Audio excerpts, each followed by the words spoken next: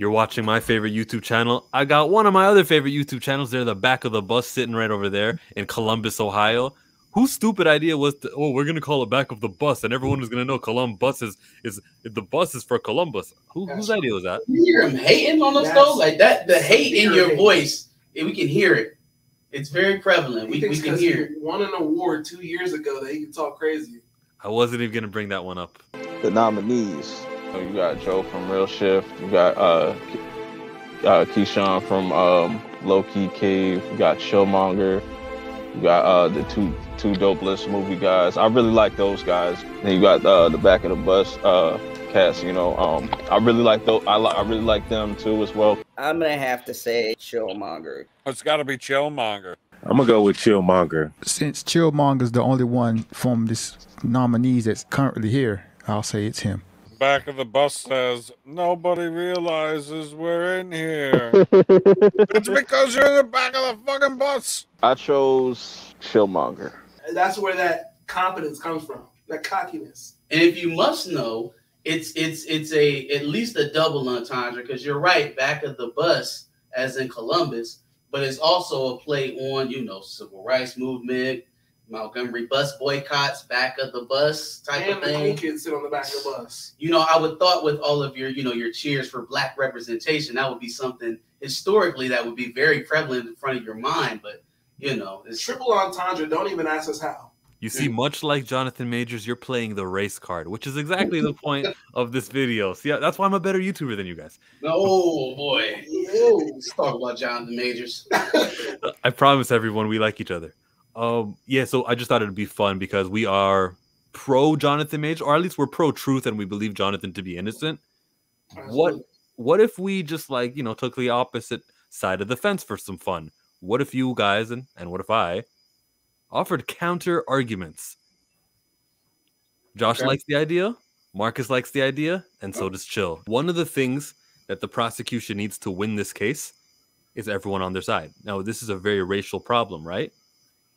Her last name is pretty ethnic. It's not gonna roll over well in front of the New York people. The New York people who they're like, what, the 9/11 people are over here trying to cause a muck. So if you're the district attorney and you're trying to prosecute, you call her by her first name, which is more pleasant and it's more acceptable. Grace. Oh yeah. Absolutely. It's gonna be a lot of grace for sure. Stephanie is Stephanie. A lot of Stephanie. Sorry. Sorry, my bad. You guys got anything? For me, what I would do is try to muddy the waters, and you could go about that one or two ways. And it seems like they're going to try and go about it in both, in my estimation. But from what I'm seeing is try to introduce as much character stuff and history stuff to make you believe our summation of the facts, right? Introduce enough history and enough. They're talking about the past girlfriends being involved with the investigation or what have you.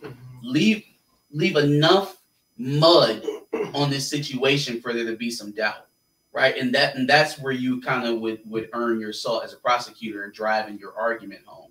But you have to kind of dirty it up right now, because what we are currently placed with is, we know something happened in the back of the cab. We know that the defense's side is saying that the eyewitnesses, not just the driver, but numerous people that she encountered after the fact, will attest that she was A, not injured, and B, in the case of the driver, that she was actually the perpetrator of the violence. So if that's what you're faced with, assuming that that's 100% correct, and that, you know, Priya Chaudhry is just not out here lobbing up bullshit that she doesn't think she'll ever have to answer for, then you're kind of starting from a disadvantage if you're the prosecution. Your victim was literally just marched out of a Chinatown police station last week for the same type of charges that you're levying against Jonathan Majors, misdemeanor assault. Now they got out ahead of it. They told us that they weren't going to prosecute it, so that, you know, Variety is able to say that the reports of her being arrested were false, which in itself is false. She was arrested. But if I were them, I would make things as unclear in terms of who you can convince the jury that Jonathan Majors is as a person, and not focus so much on the actual comings and goings of March 23rd or whenever this happened. Because if they stick to that, if we are only talking about what happened in March, the case is not strong. It's just not. We can tell that before they even get it started. If it was, it wouldn't have taken this long. If they had an abundance of empirical facts at their disposal, there would be no need to delay, to have Stephanie McMahon come back. There would be no need to deactivate the iCard that was put out for her so that she could be brought in for questioning. There'd be no reason to delay to try to get some information on a past case that happened in September of last year in another country. Because what relevance could that possibly have to the incident that happened in March of 2023 if you were not trying to establish that this is a pattern of behavior? Exactly. That's their best bet, is that this just keeps happening. It happened before. It very likely happened again in March. And we're going to bring in countless examples of people telling you that it very well could have happened. But it hasn't been proven at all that there are actually witnesses. There are alleged abuse victims cooperating with the DA. Sure. We're left to fill in the blanks, right? So if I'm prosecuting Jonathan Majors, I would need those alleged abuse victims to be admissible to do my work. I also need the media to do my work for me and continue doing my work. I need for this jury not to be, what's the word, sequestered? Is that the word for it? When they're sequestered, that means that they can't leave. Opposite then. While they're on trial, they have to stay in like hotels and stuff like that. Which might be the case for a high-profile case like this. Give me an example of a time that happened, though, because how hard is this to get? Misdemeanor assault charge. That's what's really getting me. It's like we're not even talking about a felony right now. We're talking about misdemeanor charges. The felony was already dropped. Yeah. So the fact that we're hanging on to this so hard, bro, that was wild, sus. What are we doing so hard? We're hanging on to what? Yeah, that was so wild. Hey, the double fist was a little nuts. Double fist was a little nuts. Josh is feeling uncomfortable over there on the side. Little nuts is crazy. I mean, the fact that you keep saying little nuts is a little crazy. But back to Stephanie and Jonathan. Okay. They on the facts of the incident on March, from what I see, I'm not a lawyer, but they don't seem strong. There's too much in between the cab and when the investigation officially started that leaves too much to be questioned. She took his credit card, she went clubbing, she bought drinks, she went home. She's never seen stumbling, wincing, grabbing for her hand, grabbing for her ear. Even though there's video evidence of it. Asking for assistance. Hey, let me get a napkin. I'm bleeding. Hey, come to the bathroom with me. That kind of stuff, right? Because I understand that the clips that we saw could have been primed up by the defense and cut at certain spots to make it look a certain way. And I think that's what they tried to assert in the Variety article. Or not in the Variety article. No, again, though, again, they allow you to fill in the blanks. When the Variety article said something like there was a misrepresentation of evidence. Yes, yeah. They wanted you guys or the reader of that to be like, so they lied. Okay. Well, the evidence is fake. Here's my thing, though. They've had no problem leaking the stuff about the 40 people they talked to for the Rolling Stone article. They had no problem leaking that they have potential people cooperating with the investigation, right? They have no problem letting it leak that they're trying to get information on some incident that happened in London last year, right? There's no problem with that information coming out. So if they had longer versions of these tapes, of these security footages, I think they would have come out. And then on top of that, right, Priya Chaudhry she's levying the accusation that all of this stuff was hidden in the 2 terabytes of evidence they tried to submit days before they were supposed to go to trial months ago. Right? So it's not so cut and dry as what the bigger outlets are trying to make it out to be. But in terms of the facts of what happened to her in the back of that cab, what is being alleged? I got hit. I got my finger fractured, and I got a bump put on my head, right? All in the back of that cab. This really should be done when we watch the security footage in the back of the cab. It should be done. You know, we should. I think though what you're gonna do though is gonna use the security footage, and as Jonathan puts his hands on her like this, that's where you can say, oh yeah, he twists her, and that's why they're like, oh, it's causing substantial pain. You got to emphasize that. Thankfully, because of racism, as a prosecution, you can the people listening will ascribe ultra violence with that dark skin called melanin that he's twisting her, or whether he puts her and returns her back inside of the car, which is an Escalade, and those are pretty luxurious. They're going to make it seem like, oh, this woman was concussed and there's a contusion behind her right ear. It was like a pre-laceration. That's what they've got to do. They've got to emphasize that. They've got to tell the audience, rather the jury, this man is an actor. You're going to call him a villain. You're going to, because he's been a villain in both Creed, and he played villain in Marvel, you know, and you're going to make it seem like this comes natural to him. You're going to emphasize that aspect of him. Or they're going to tell you how when he called the 911, that was just his latest performance. He said that it was an attempted suicide or yada, yada, yada. They got to work on how he's an actor, so you don't know he's a liar. He's a professional liar. Yeah. And I think that's the second part of it, right? Is that you have to tell people that their eyes aren't seeing what they're seeing. And you have to get them on your side about how you are interpreting what you're seeing, right? No, that's not him trying to get her out of the street and put her back in the car.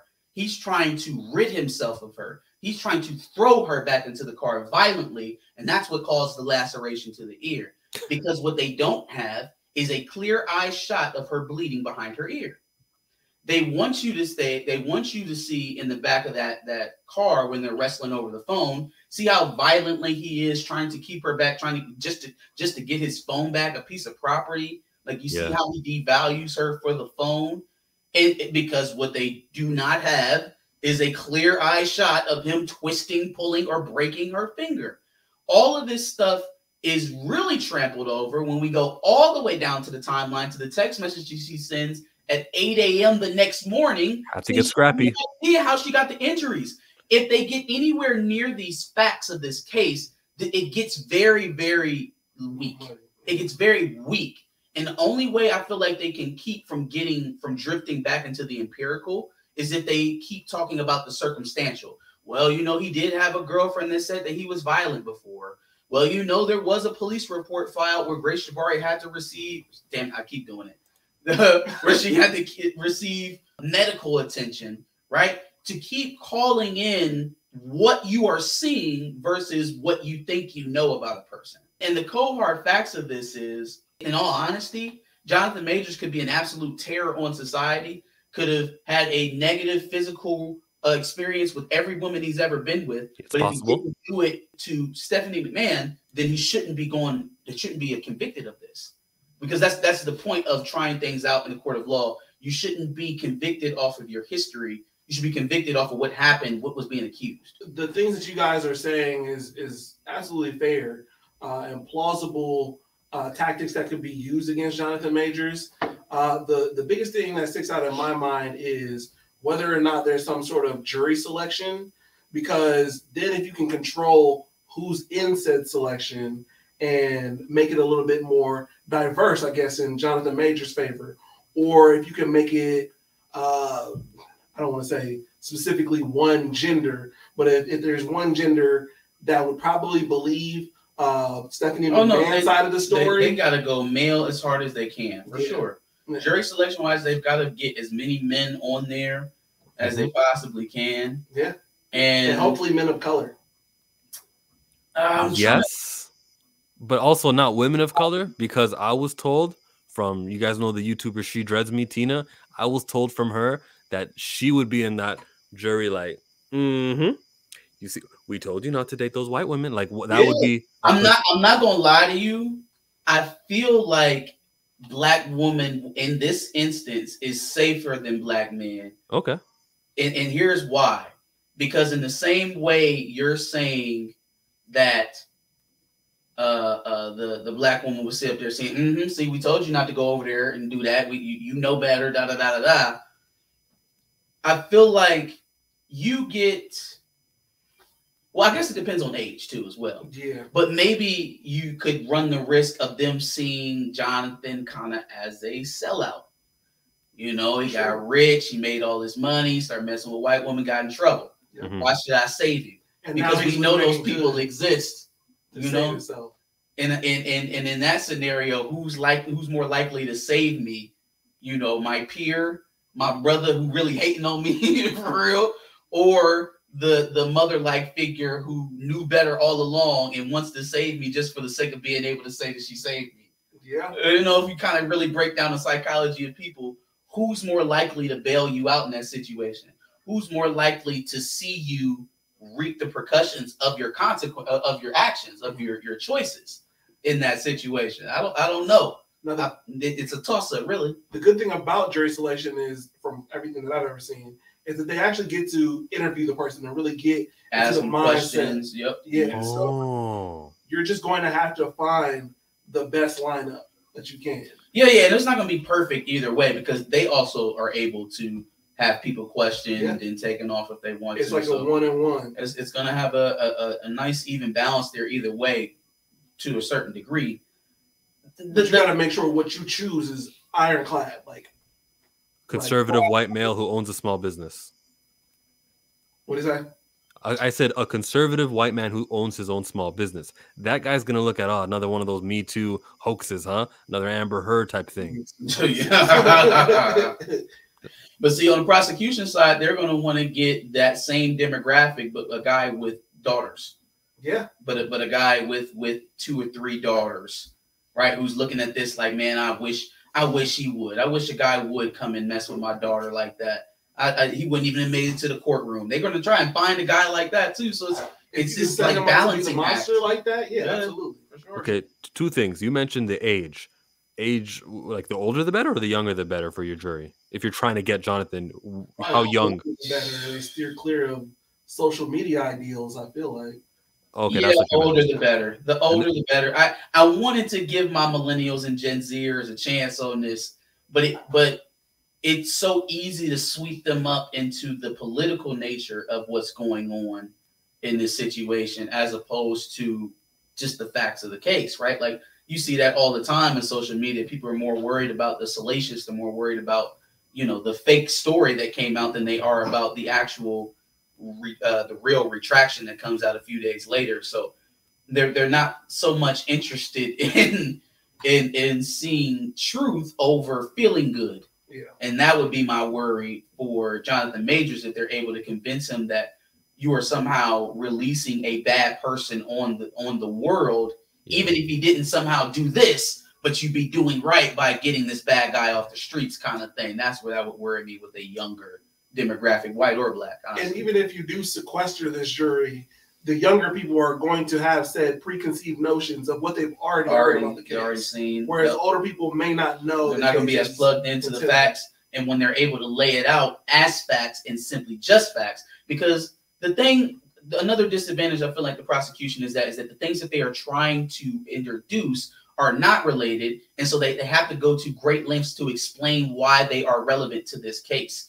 Jonathan Majors' side doesn't have to do that. But that's a bad look, though. See, Jonathan Majors' side is going to be in the courtroom, always saying objection, objection, because of that, because of all of the the kind of the abstract or the reaches that the prosecution is going to make. I feel like they're operating from a disadvantage. Once you get through all of the trade articles and all of the mess, if you just look at like what's on the table right now, what each side has said officially. One side is working on reputation and history. The other side is staying completely within the now. What happened in March? Yeah. What happened on that night? It's just, to me, it feels like you are operating from a much stronger position if you have the empirical facts on your side versus what people will say about you behind your back anonymously to Rolling Stone. Mm-hmm. Josh mentioned something about asking questions. Do you have an example of what are acceptable questions? You mean for the jury? Yeah. You kind of really got to go into their personal history of thought as it pertains to race, gender, domestic violence, how they feel about all these certain things. If they have any daughters, like you mentioned before, You can ask anything. Like you kind Have of they experienced domestic violence themselves? You got to really go into a personal history of that person to see if there's any kind of biases. Have you ever perpetuated domestic violence yourself? That's not a very impartial, witness. If you've ever been involved in that, whether you were a bystander, you were the perpetrator or the victim, you're not very impartial. And how did you feel in those situations? Okay, so then jury selection really is a great way to get Jonathan Majors. If you can kind of take care of that early, then if Rhea Chaudhry can gather up a spectacular lineup, this should be a slam dunk for her, I would think. I don't think it's a slam dunk either way. Because if it was a slam dunk, we wouldn't be going to trial. That's fair. Oh, don't underestimate people of color. Listen, they're gonna act like this has been valid from the jump, even though that strangulation charge, which was the headlines all week, that's been dropped. Yeah, and they've got to kind of defend their side. They have to defend their case. They're here. There's no more running away from this. We're not dismissing it. We're not pleading out. We're going to take it to trial. So they have to hit it with a level of veracity that validates all of these resources that they spent on it. They just smoking gun is really the only way I see the momentum of what is happening in this case flipping, because they just don't have the facts on their side, and they've shown that they're not really above leaking things or having information come out from their camp directly sourced to platforms like Variety. So it's not a thing of them, being tightly sealed and hiding something. If they had a smoking gun, I think they'd all be too happy to put it out. I think they're just convinced that they could win court of public opinion because of the demographics of the people involved, because of the social tenor, right? And they think that they could really use that to propel the case, is what I see. I'll put it up on screen one more time. As you can see on screen here, the reason we're so certain he didn't actually fracture her finger or break her ear is literally this footage 8 minutes afterwards. She is perfectly fine. She's the whole video. If you want to watch it, read the Insider article. She doesn't complain about Jonathan putting hands on her or nothing the whole time too. It's a certainty that he didn't actually lacerate her finger or broke her ear. Marcus? Maybe the laceration was, deep enough to be referenced as a laceration, but not deep enough to cause blood. Oh. Which, okay, how? I don't know. If you look up the definition of a laceration, it's open flesh. I don't know whose flesh opens without it bleeding. How? No need to ask. He's a ear lacerator. Ear lacerator. Coast to coast, London to Manhattan. Are you guys dancing? I think we're done here. Unless anyone has anything more to add. We went longer than we thought we would. This is pretty tricky.